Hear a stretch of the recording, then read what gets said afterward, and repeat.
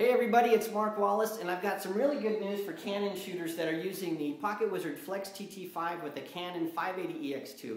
Those of you that own this system know that the 580EX2 has this issue where it creates all this RF noise around it. And so sometimes the Flex, it's on the bottom, has difficulty receiving signals because this is interfering with those signals.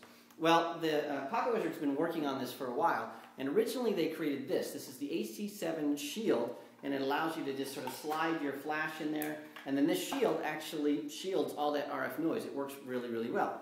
Now that's really neat, but this morning PocketWizard announced something new, and it's this. This is the new soft shield.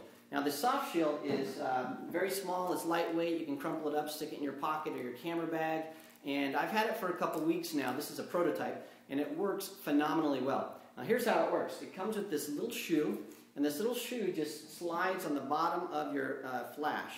Now the reason that you have this is it just extends the bottom of your flash, so you can take this soft shield, it's just sort of like a sock, and it goes right over the top of your flash.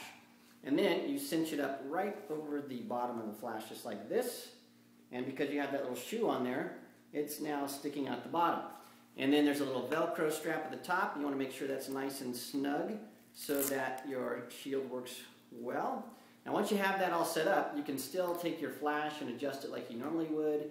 And then this little shoe at the bottom slips right onto your Flex, and you're off and running. Now I've played with these for about 2 weeks now, and I can tell you that it is a huge improvement. So your reception will go up considerably.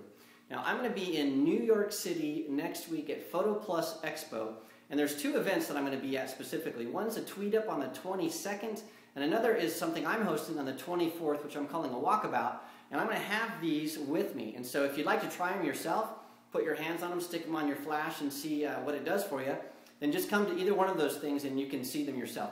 You can get all the information about those two events, they're both free, at blog.snapfactory.com, or just follow me on Twitter at jmarkwallace. Well, I look forward to seeing you either on the 22nd or 24th, and you can play with these yourself.